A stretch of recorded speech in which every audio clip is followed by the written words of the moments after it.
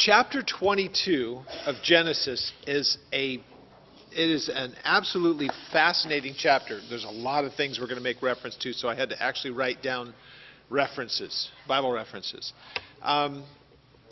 Chapter 22 comes out of nowhere if you stop to think about it, because this is the offering of Isaac, and Abraham being told by God to offer Isaac. At first glance, it's bizarre on its face, but the more that you examine it, the stranger it becomes. Now, because we have the New Testament, we understand so much more about this. But at the time, what a bizarre thing to ask. What you have in chapter 22 is Abraham being asked to offer Isaac. Okay, now Isaac is the son of the promise, right? So he's the son that God had promised that they would have, and that because of Isaac, that the generations or the nations would be blessed. So from the time that he was given this promise until the time that Isaac actually showed up was 25 years, right? So they had to wait around. Now, we know that because of impatience and taking matters into their own hands and not finding out enough detail, they made the folly, or they ran into the folly of Ishmael because of Hagar and all that stuff, right? Where if, when they had put together their plan, Abraham had gone to God and said, hey, my wife's come up with this idea. What do you think? God would have said, not what I want you to do. Wait another 12 years, and you'll have the son of the promise, and you would have avoided all the nightmare that there is because of Ishmael and Hagar and all that stuff. So, for a guy who seemed to take matters into his own hands a lot of times, of course he had very great successes in trusting God. We know that from the very beginning, because God said, get up out of the land where you are, and I'm going to take you to a place that you don't know. And he was willing to go. And so he sees God as trustworthy. But we just had the deal with Abimelech, and back in chapter 12 we had not 12, but in 16, we had the deal that came up where he made up the whole thing with Pharaoh and tried to tell Pharaoh that Sarah is his sister. So they had that whole thing planned out. We know that had been from the beginning when they left originally out of Haran. It was anytime that somebody asks, tell them you're my sister. And then that way we'll avoid all the problems. Well, so there were those times that he didn't walk by faith. In this time, chapter 22, he is going to do far and away, hands down, the single greatest of his things where he trusts God.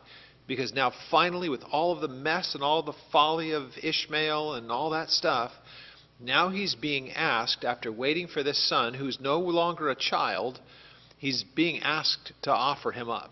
So, pretty amazing thing. He doesn't even question it. Now, I'm sure that when it was first said to him, there had to be at least some question, some doubt in his mind. It's not recorded for us.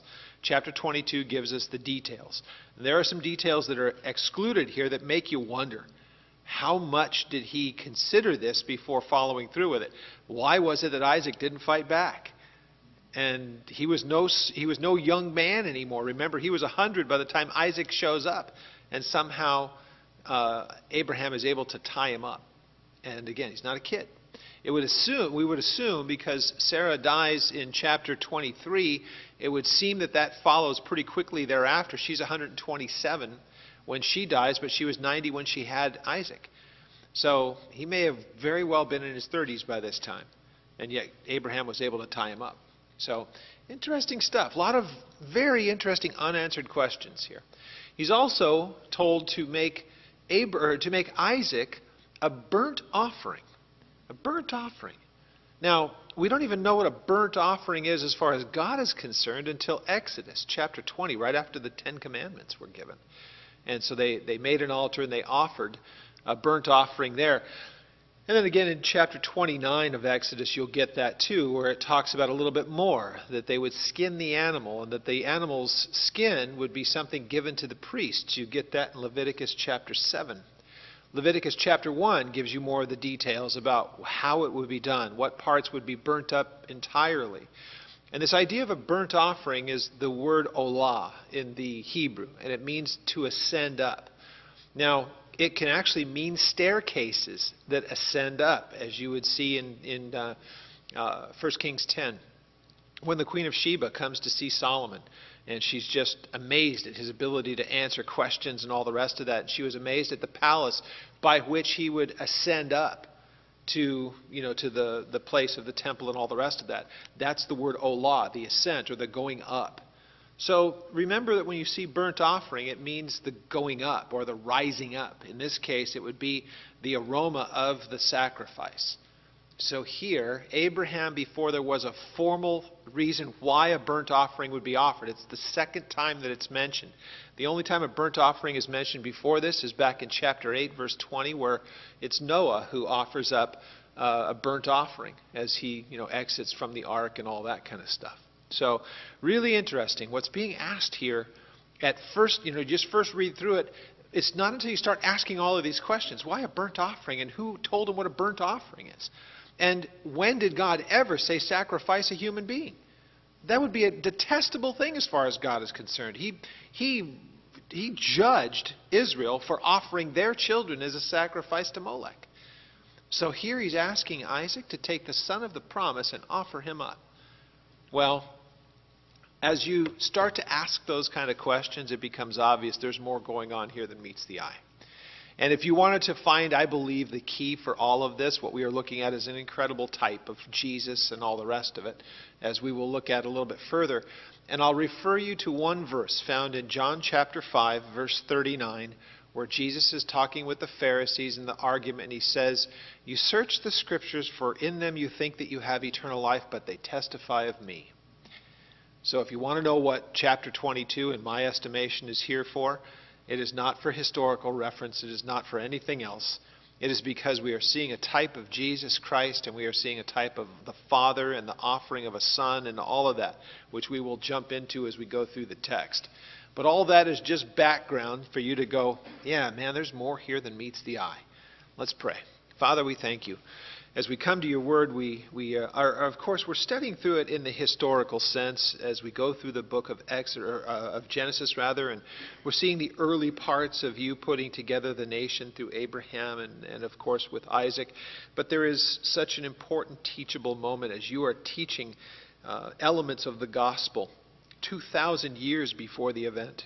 And so we would ask, Lord, that you would help us to see the big picture here and why this is put here for our remembrance, knowing all the time, full well, that you had a much larger thing in mind when it came to Abraham, and that through him the nations would be blessed. God, open our eyes to the truth of your word and instruct us, we ask, and we pray these things in Jesus' name.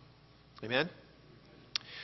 So chapter 22 starts out really just kind of like so matter of fact, which of course is always entertaining to me because we're reading about something that you've just got to be kidding me. This is what God expects him to do, right? So we see in chapter 22, it begins this way. It says, "Now it came to pass after these things that God tested Abraham and said to him, Abraham, and he said, Here I am.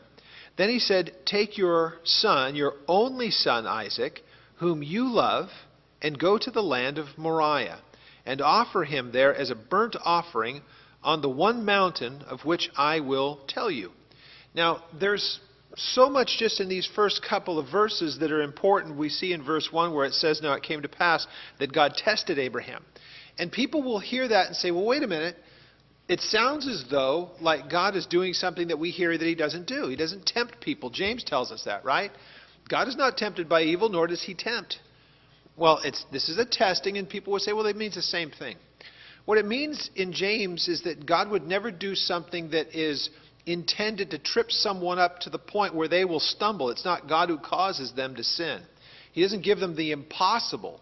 Now, we also have to remember in this that God knows exactly what Abraham is going to do.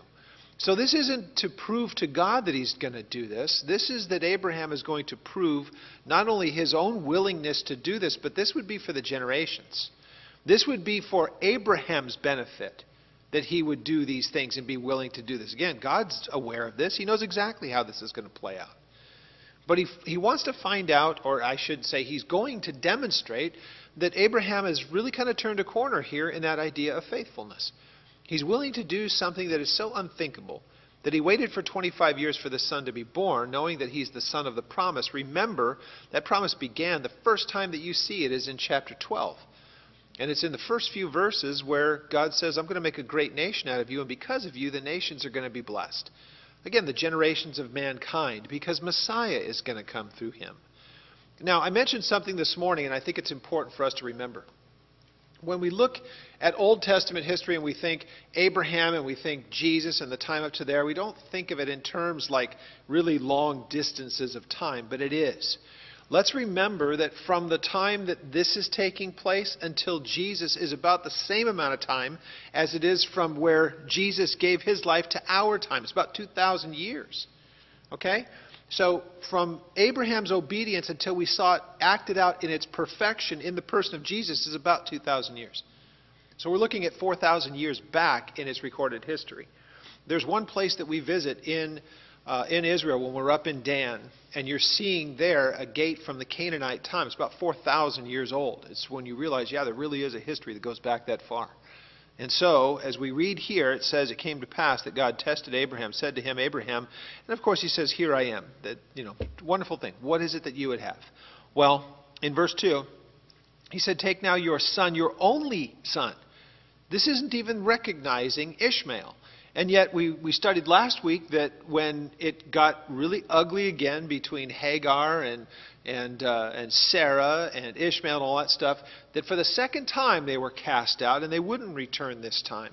And even at that, when Hagar thought that Ishmael was going to die because they had run out of water, God makes a provision and he says, I'm going to make a nation out of him. So it's not a lack of recognition of Ishmael, it's just that he has nothing whatsoever to do with the promise. There's only one that God would ever recognize, and that's Isaac. Now, take the son that you love, your only son, and offer him to me as a burnt offering. God would never ask for a human sacrifice, and a burnt offering is one that is offered for sin. So there's so much more that's going on here, and it wouldn't make sense until Jesus comes along and says, look, the Scriptures testify of me, as I had mentioned that John passage. So for us, as we go forward looking in this text, let's remember that that is the focus of this. And then we'll look at the parallels as we kind of end in this tonight.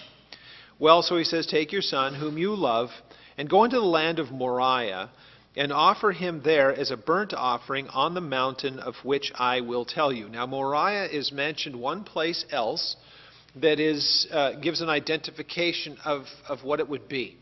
And it is found in 2 Chronicles chapter 3 at verse 1. And it is the place where Solomon built the temple. Now, we know where that would be because it is Jerusalem. We know that that's the place where that had taken place because it had been traditionally built, burnt down, rebuilt. That history is well established. But Moriah that we hear mentioned here, you would have to say, well, where would it be? I think Chronicles helps us to understand it. Now, scholars disagree on this because they start looking at it from an intellectual and a scholarly point of view. I stop and say, well, wait a minute. If Moriah is the place where Abraham offered Isaac, it would certainly be the place where God had offered Jesus, and we know where that is. We know that that was Jerusalem, so we know where that place was. So of the available information that we have, it would only make sense if he was at Beersheba and he was having a 3-day travel, it would go to that place. Now it's averaging about 15 miles a day. It's no small little walk. But from Beersheba up to Jerusalem, it makes sense that that same Moriah, where this would have taken place, because it is all symbolic of what was going to be done in Jesus, it only makes sense that we're talking about the same place. And it would be known as Moriah because that's where Solomon built the temple. It all makes sense. It fits together very, very nicely.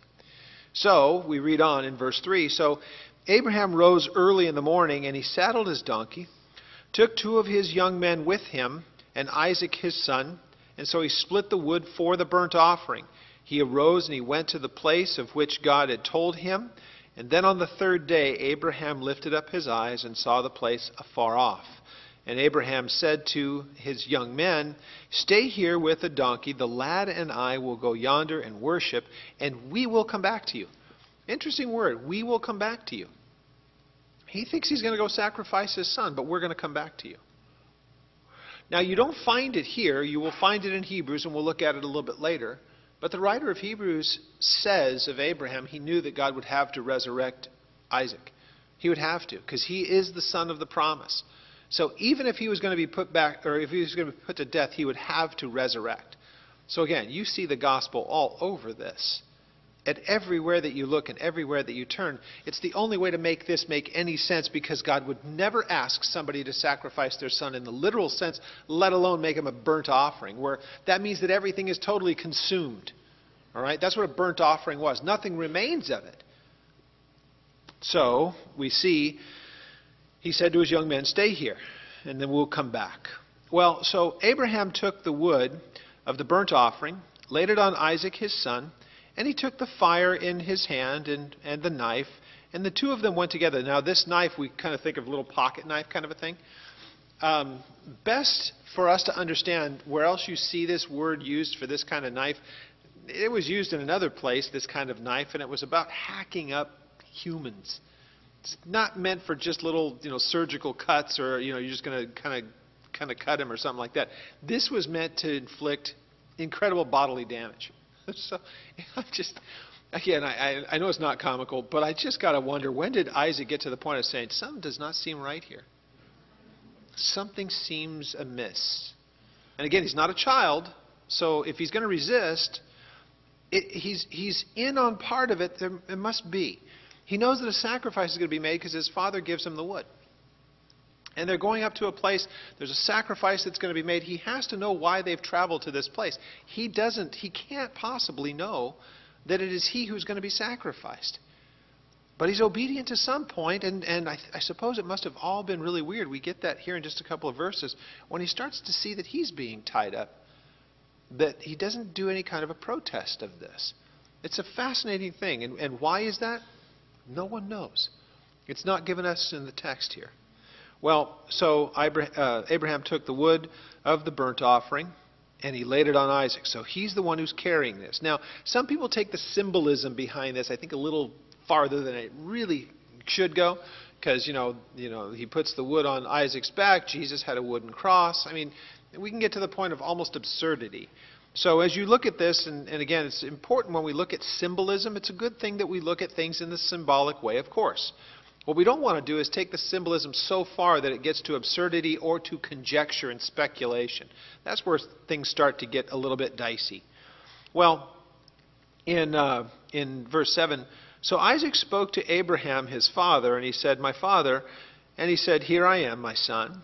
And then he said, look, the fire and the wood, but where is the lamb for the burnt offering? Now, this is said so matter-of-fact in the way that we read it, but I kind of get to the point where I look at this and think, he's got to be saying, wait a minute, there's something really missing here. We've got all of the things that are there, and I kind of get the impression that he's asking this in almost a nervous kind of a way. So where is the sacrifice here? We got all the implements. Everything is prepared, but, and here's this amazing thing that is said. Verse 8. So Abraham said, my son, God will provide for himself the lamb for the burnt offering. And so the two of them went up together. Now, the one thing that's very easy to read past when you look at that is there are two words there. For himself. That's the important part of this. God will provide for himself the offering, that which would be offered. So Abraham knows that it's Isaac who is to be what is going to be sacrificed. But then he says God will provide for himself this offering. Now, of course, it is impossible to know if Abraham is looking at this and saying, you, Isaac, were provided in an impossible way. You were provided by God, and there's no way you should be here.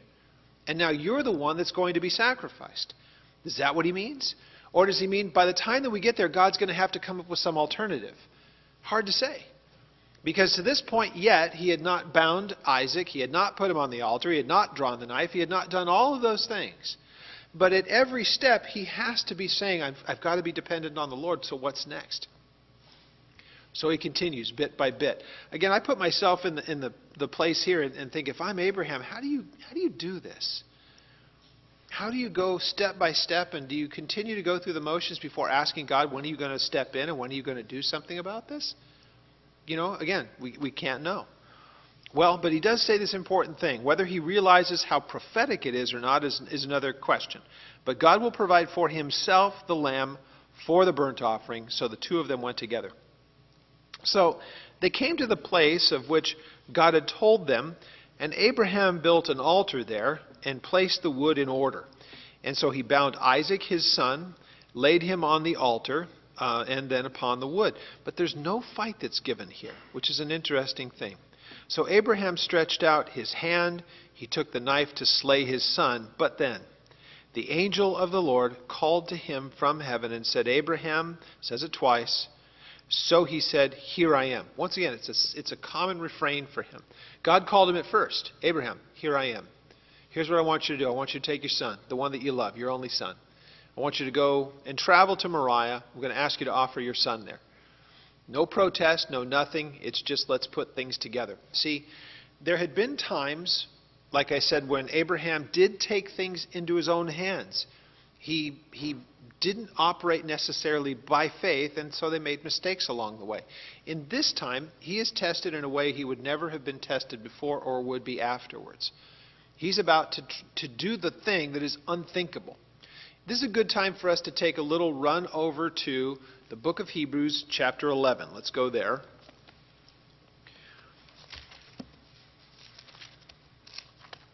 And we pick up a little bit on this in Hebrews 11.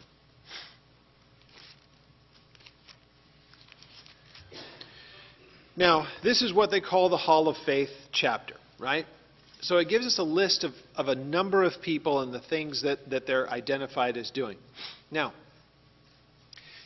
if you've ever taken the time to study chapter 11, I love how it focuses only on the successes of people who walk by faith. But if you know anything about some of these people's lives, because there's a lot of details on guys like Moses and guys like Abraham, and you wouldn't say that they were perfect as far as their faith was concerned. They had plenty of folly, didn't they? And yet none of it is recorded in chapter 11. Only the successes, only the times that they walked by faith. And so why is that important? Well, because there are a lot of times that all of us really miss the mark, right? Aren't you glad that God doesn't like to record and remind us of all of our failure? Instead, he likes us to be reminded of the things that when he said something that we were obedient to it and walked by faith, and then he shows the fruit of it. Reminding us of that so that we are more trained on the success rather than the failure. He doesn't remove it in the way of, you can't ever remember those things. I won't bring it to your attention, those kind of things. There are those times we're reminded of our failures. And sometimes being reminded of your failure is a good way to avoid it the next time. But I am grateful that God rejoices in the success of walking with him by faith. Those are the things that it is wise to dwell upon. Well, chapter 12 does that, because you don't hear any mention of Ishmael, you don't hear any mention of all that kind of stuff, or him, and with, whether it's Abimelech or the Pharaoh of lying and saying it's your sister, or then trying to cover it up by saying, well, she's, technically I'm not incorrect, she's my half-sister. That was his excuse last week if you were here for that study. But look at what it says of him. We pick up Abraham and Sarah in verse 8. It says, by faith, Abraham obeyed when he was called to go out from the place which he would receive as an inheritance. And so he went out not knowing where he was going. But by faith he dwelt in the land of promise, and he was as a foreigner in that country, dwelling in tents with Isaac and Jacob, the heirs with him of that same promise. So he just went. Not a place he knew of. He had never visited there. God just said, I'm going to take you to a place. Are you willing to go? Well, we see that he was willing to go. It says now, also, verse 10, for he waited for the city which had foundations, whose builder and maker is God. What a cool thing it is to be said of him. Again, this is the writer of Hebrews explaining a little bit about this man and his character. So the idea that he would be a sojourner or move from place to place. He didn't put up some permanent residence. He didn't build a big place. He went from place to place. He lived in tents, as it said. He was looking for something that was much greater than that, realizing that the promises that God had made to him were eternal. Through you, the nations will be blessed. You'll have descendants that can't be numbered. They're like the sands of the sea or the stars in heaven. So we see in verse 11, so by faith, Sarah herself also received strength to conceive seed. And she bore a child when she was past the age, because she judged him faithful who had promised. Not initially. But that's not mentioned here, is it? No. It's the focus of finally they had come to the point of recognizing when God makes a promise, He is worthy of our trust. And so we believe those things and we act accordingly, and then He brings it to fruit. It's an acceptable thing to Him at that point. So, verse 12, therefore, from one man, and him as good as dead, were born as many as the stars of the sky, in multitude innumerable as the sands of the seashore. That idea that he as good as dead just meant that he and Sarah both were well beyond the years where they should be able to bear children. So he may as well have been a dead man walking, because there was no way that naturally they were going to have children. So verse 13 says, these all died in faith, not having received the promise, but having seen them afar off, they were assured of them, embraced them, and confessed that they were strangers and pilgrims on the earth. So these were people who said, look, I may not ever see what God has promised, but I know that eventually it will come to pass because He's promised it. Whether it's to me or to my descendants, eventually He's going to bring it about. So look at this. These people that are mentioned to this thus far are about 4,000 years in history. And God is still not done with this work that He is doing among His creation. So they look. Now, here's the cool thing about it. They do see it realized. Because now they're in heaven, right?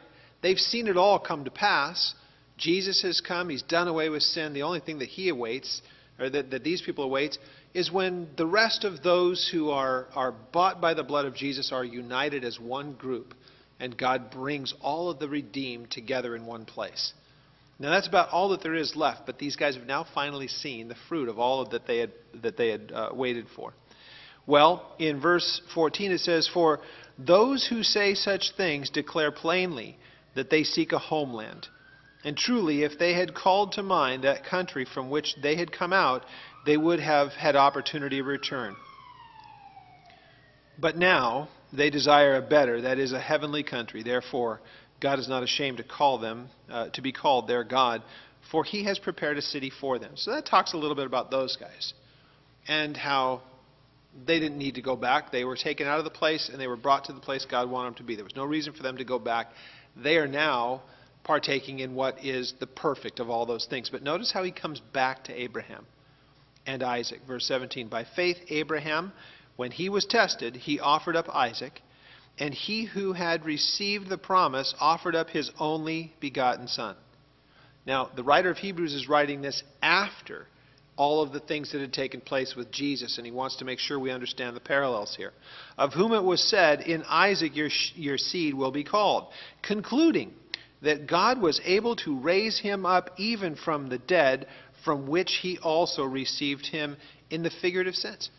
So the point is, Abraham had to have realized that even if he was to follow through with this, that God was going to have to raise Isaac from the dead because he was the son of the promise.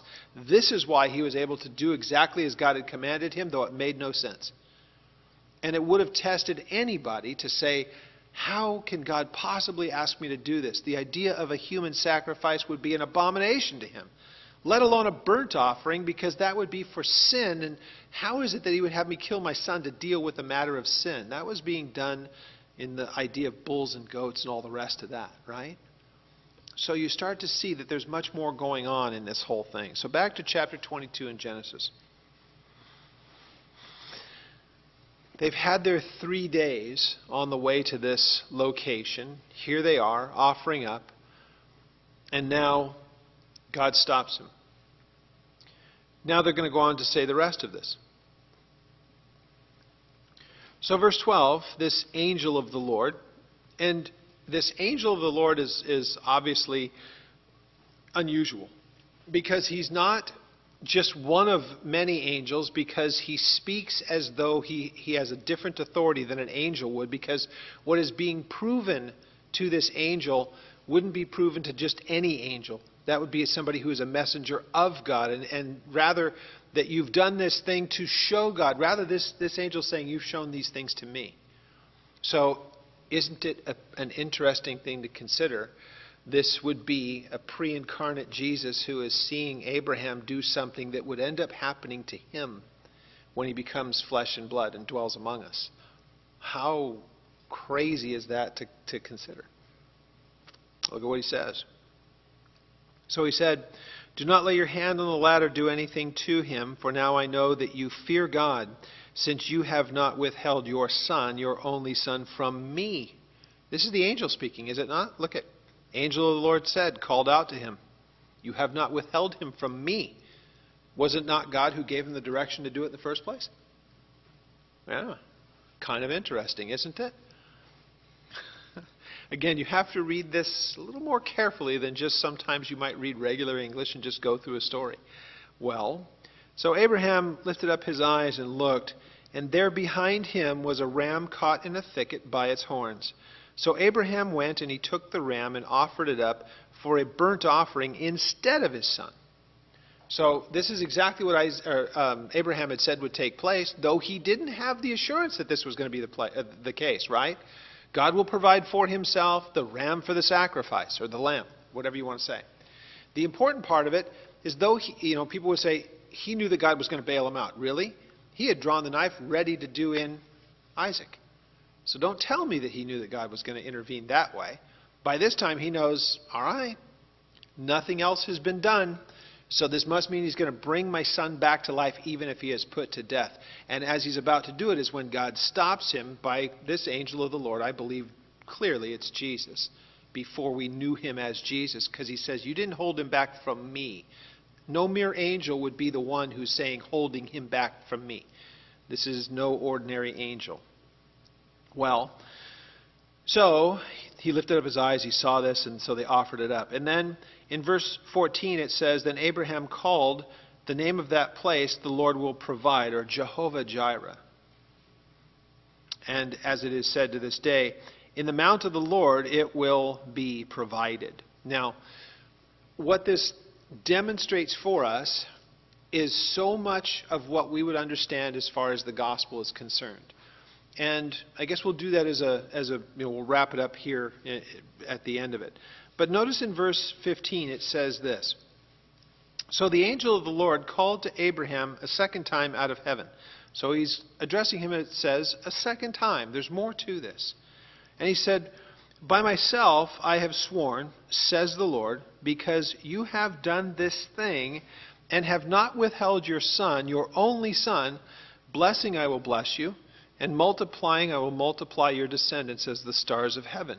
Now remember, this is the reiteration of what was already promised to him. Now, was God surprised that he was obedient? Hardly. Because he already knew the outcome of this. Look, here's one thing that God cannot do. He can't learn anything, because he already knows it. So again, this is for the benefit of Abraham and of Isaac and everyone who would hear their eyewitness testimony. It would be to the generations. It is to us thousands of years later to read this and to say that God was telling a story that would only have its completion when it was Jesus. So all the types here are present. A father offering a son who was beloved and the only begotten. Remember, that's already been said. Your only begotten son is who you're going to offer. Now, begotten in God's eyes, the son Ishmael was a work of the flesh, not a work of the Spirit. It wasn't done in faith. It was taking matters into his own hands. So, of course, that would not be the only begotten. There was only one begotten, and that was Isaac, because he was that son of promise. He was supernatural. So when we look at the idea of burnt offerings being offered for sin and all the rest of that, remember that it was done in order to be an aroma, or a sweet-smelling aroma. That's what was meant by the olah. And so that smell would come up, and it would be as an acceptable offering to God. Now here's an amazing thing. When you stop to see that, looking at all the types, when it was Jesus, he was consumed not by fire, but he gave everything and then ascended up.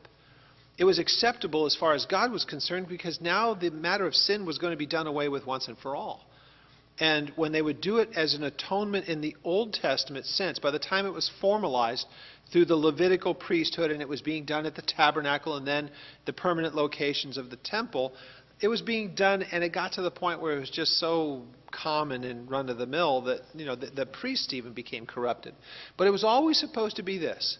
Again, because of Leviticus chapter 17, where it says that I have given blood as an atonement, life is in the blood, and without the blood there is no remission of sin. whenever they would be offering up an animal the way that they did, it would be to take care of the sin of mankind, but it was always going to be a foreshadowing of the finished work of Jesus, because it's not being done any longer. So when you talk to people and you say, look, the Old Testament used to have sacrifices and they were happening continually because man was continually sinning. And what a futile thing that would be, because it had to be repeated over and over and over again. And here, every time that they would offer up to God, hopefully out of right hearts, God would say, the day's coming. You won't have to do this any longer. The book of Hebrews talks about that. A one-time sacrifice never to be repeated, because finally sin had been done away with in his Son. And so here, 2,000 years before that event, we see a father offering up his only begotten, that it would take care of this, whatever it was that was being seen as a need for a sacrifice. All the while, it is only giving us in all of the symbolic ways that there was something perfect that was coming. So we see, he says to him, remember, he reiterates all of the different promises that were given. Blessing, I will bless you. Multiplying, I will multiply your descendants as the stars of heaven, and as the sands which are on the seashore. And your descendants will possess the gate of their enemies. So now he is starting to say, not only that, and of course we know the ebb and flow of their history. There were times that they did and times that they didn't. And remember that the nation itself wasn't great because of number, right? Remember, he says that to Moses, or through Moses in Deuteronomy. He said, look, I didn't choose you guys because you're the greatest of the numbers. I've chosen you because I love you.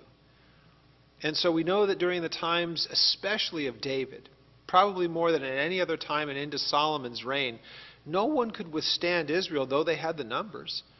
The surrounding nations were subject to Israel because they had the favor of God and God fought their battles.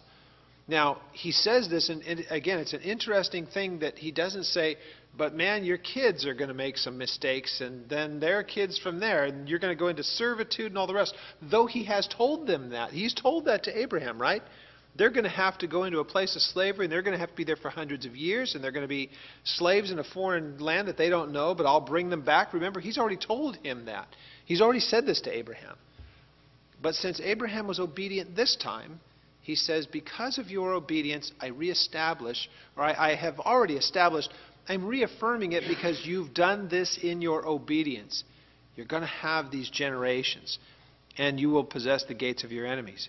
In your seed, all the nations of the earth will be blessed, because you have obeyed my voice. Again, let's make sure we point out what should be plainly obvious to us. If there's going to be somehow a blessing that would be to the generations, to the nations, okay? It says right there, in your seed all the nations of the earth will be blessed. So that includes the Gentiles, that includes all of them. Was there ever a blessing from any of his kids, direct descendants that we saw in the generations all the way up to the 12 tribes, that had anything to do with the Gentiles? Not a one. When did that actually start to see fruit, that even the generations or the nations or the Gentiles would somehow be part of this blessing? That was because of Jesus. Absolutely.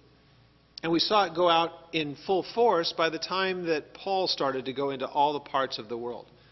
So it took a while for that to come to fruit, but that was the reality. So this promise that was made to Abraham, how could that ever have come to a conclusion and to fulfillment until the person of Jesus, where the nations, plural, could be blessed because now sin had been atoned for? So you see the picture that's being illustrated here. It's the gospel in Genesis 22. It's pretty clear from everything that you read here.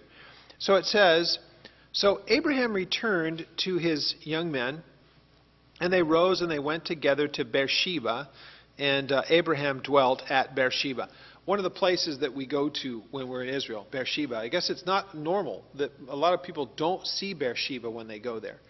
But Beersheba is ancient, as you see right here. It goes back to those times. So the beginning of the nation of Israel is found in the person to whom it was promised, Abraham. And Beersheba is an area where he did an awful lot of things, all the way up through Jacob. Remember the guy last week we looked at, Abimelech? Remember how he and Abraham had their little back and forth? By chapter 26, Abimelech's having something going on with Jacob. And so there's a dispute over that area. So it's very much in the south, but as you see here, it's about a 3 days journey. If you're making good pace, you can get to Jerusalem.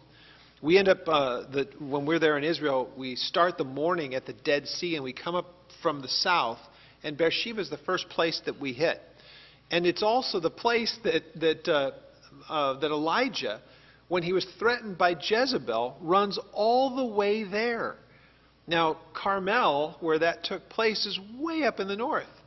And he goes this far and then goes even further out into the wilderness, all because of a threat, after he just saw God do what he did to the prophets of Baal. So, again, these things that are matters of faith, and it's such an interesting thing how so much of these places get tied together, how many things happen at these places. So it says that he goes back to Beersheba. Now, we see in verses 20 to 24, we see that word comes back to him that descendants are now born. And this is put there probably in a parenthetical way, because we're going to revisit this in chapter 24. Because you notice there at verse 23 it says, then Bethuel begat Rebekah. Rebekah would be the one that was going to be the wife, as they look for a wife for Isaac. So this is, again, it's parenthetic. We'll end up picking it up in chapter 24 when we take a look at them. Now, to put a little fine point on this, we've looked at the passage there in Hebrews. We've looked at what we saw in Jesus talking about that the Scriptures testify of me. There's also something that I think is very important to us. Now, let's go ahead and pull away, if you will, briefly from Genesis here as we look through this historical aspect. And now, if you look at it in the evangelical sense, let's say that you're getting a chance to minister to somebody, or you're trying to testify of them by saying, what you see in the New Testament, if you have a good operational understanding of the Old Testament, those things wouldn't be surprising to you. And again, it's one of my real frustrations when I hear people say that when it comes to the Old Testament, that, yeah, we can reference it and everything else, but it shouldn't be necessarily a focus. I've heard of some people go as far as to say that we're a New Testament church, and we're in the time of the New Testament, we're under grace, we're no longer under law, so we don't even spend time in the Old Testament. That's folly. That's just silliness. And it's going to make sure that you have a church that is really illiterate biblically. That's going to be the end result of it. Because again, if you were to try to say, well, we want to focus on the gospel, man, have you ever read Genesis 22? You want the gospel? Before the gospel was even known, chapter 22 is your place. Talk about a great place to be able to use as a witness and say, do you know that the idea of a father offering his son for some kind of a sacrifice is not unusual? It's very unusual in the sense that it doesn't make sense where you see it in chapter 22.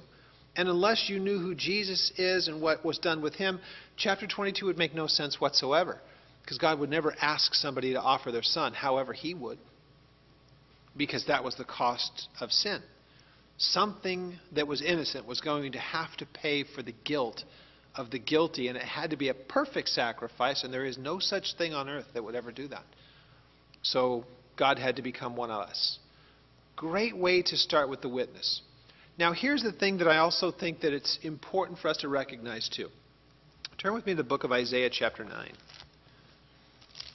As I look up at the clock, this will give us we'll be ending a little bit early this evening, because the next chapter is kind of going to have to stand on its own, and it'll take a little while to get through it. But chapter 9 of Isaiah says a very important thing. It deals with the idea of father and son and all the rest of it. So chapter 22 of Genesis has all the important elements, if you will, that here is the man who is seen as the father of the faith, Abraham, and he's finally, after all the time of waiting, given a son, and this son is one of promise. And that because of God making good on giving them that son, now the nations of mankind will see eventually the blessing of that son. So you can go through, look at all of the elements. So here is a father who takes his son. There's 3 days' journey.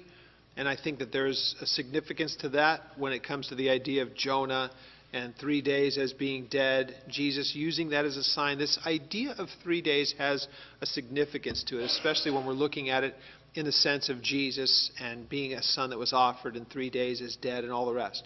So you see this really obvious symbolism.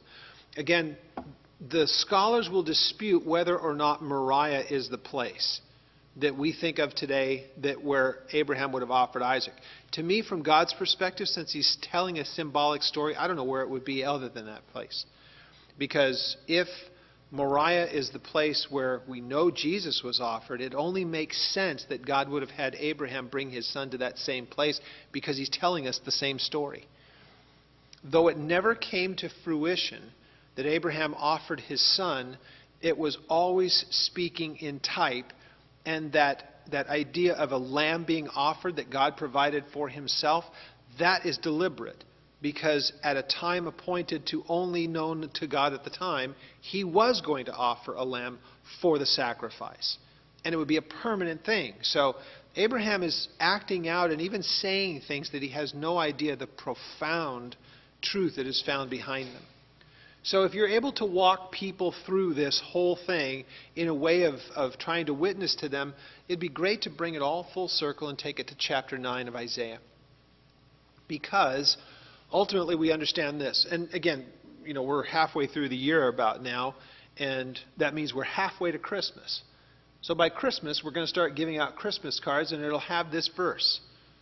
Somebody's going to give away these Christmas cards, and it'll have this passage here, which it says, "For unto us a child is born, and unto us a son is given, and the government will be upon his shoulders." And it talks about him being wonderful, being a counselor, mighty God, everlasting Father, Prince of Peace.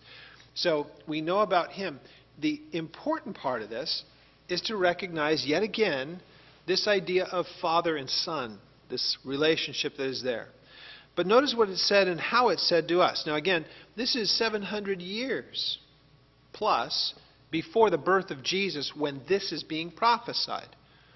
Now it tells us this, "For unto us a child is born." Great, we've got that. So we know that Jesus was born in Bethlehem, just like Micah told us that he would be. We know that that's the case. That was what was to be expected. And so a child, yes, was born. But here's the important part of that. Unto us a son is given. So if there's a son, then there's a father of that son. Now, who are the participants here? The Father is God. The Son is Jesus, and he's been given as a gift to us. Not just that he had a life and that we were able to be taught by him and everything else. No. That's important, yeah.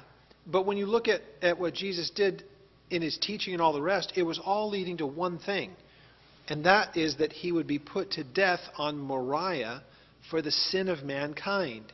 And without him, there is no way to be reconciled to God. He is that innocent that paid for the guilt of the guilty. And without him, there is no life. Let's just say it like it is.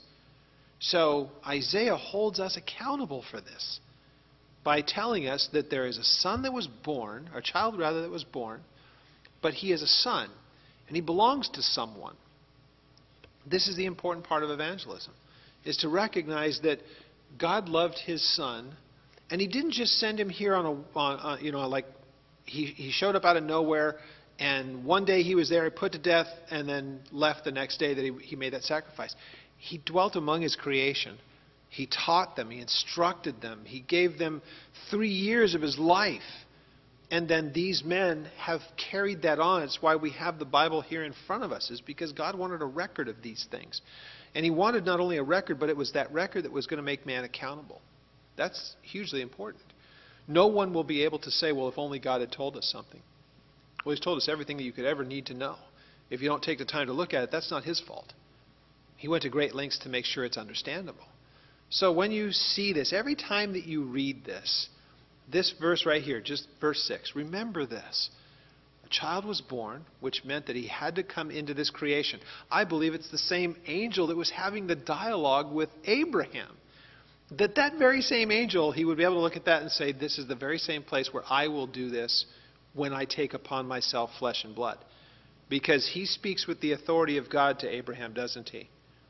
So when we look at these things in the Christmas cards and all the rest, just remember this.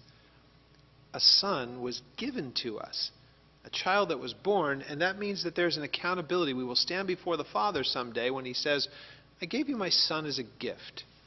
That child that was born. So what did you do with the gift? That's the big story that's here. So we see, again, the gospel back in chapter 22. What we'll pick up now next week is communion. We're going to end about 10 minutes early tonight. But you'll see that in verse 20, or chapter 23 at verse 1, it says, "Now Sarah lived 127 years, and these were the years of her." So she passes at this point. And then there is this idea that there's going to be a burial plot. This happens in Hebron.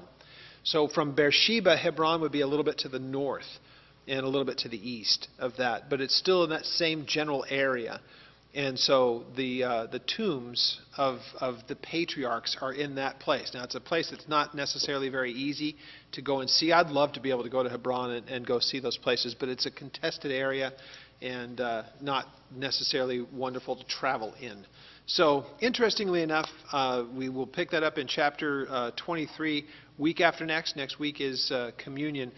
But I hope that you carefully consider all the elements that you see in chapter 22 and realize it's no mistake. It was done with incredible deliberate intent to tell the story of the gospel 2,000 years before it would actually be played out, so that it would never take anybody by surprise. Right? Let's have a word of prayer, and we'll have the group come back up. We'll close with a song. Father, we thank you for your faithfulness to us. We thank you for your word. And we're so grateful that you have given us your word that we may know these things. There was such intent behind these events, this one story, and that so much was being told to us. So we ask, Lord, that you would help us again to be not only attentive to what we've learned tonight, but that you would help us to use it as a reason for evangelism, and that we would recognize the importance of this story, that we would use it as opportunity. That it would also just galvanize in us and in our own hearts, God, that we would dedicate to you. So we thank you. We give you all the praise and honor. We pray that you would be glorified in us, and we ask it in Jesus' name. Amen. Let's all stand.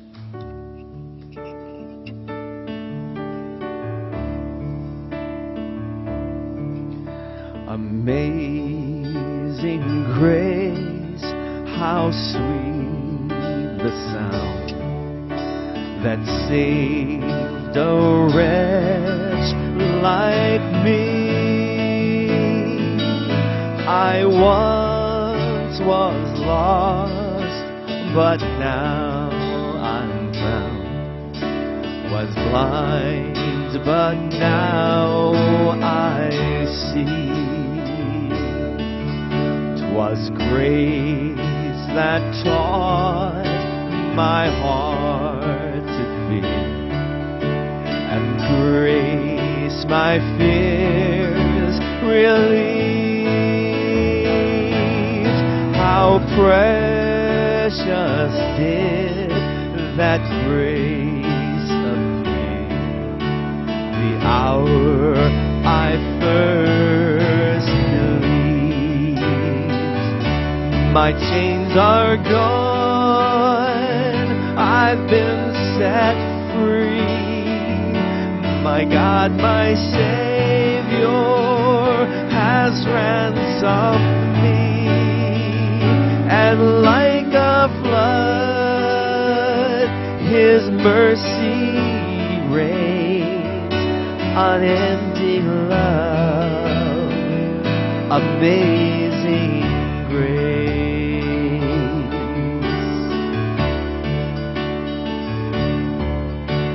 The Lord has promised good to me. His word my hope secures. He will my shield and portion be, as long as life endures. My chains are gone, I've been set free. My God, my Savior has ransomed me, and like a flood, His mercy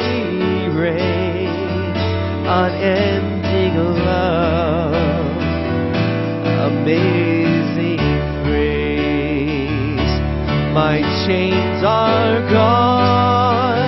I've been set free. My God, my Savior has ransomed me.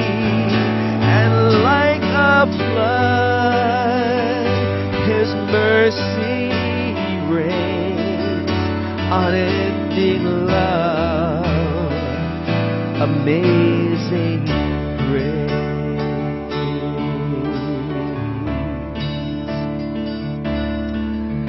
The earth shall soon dissolve like snow. The sun forbear to shine, but God who called me here below will be forever mine. Will be forever mine. You are forever mine.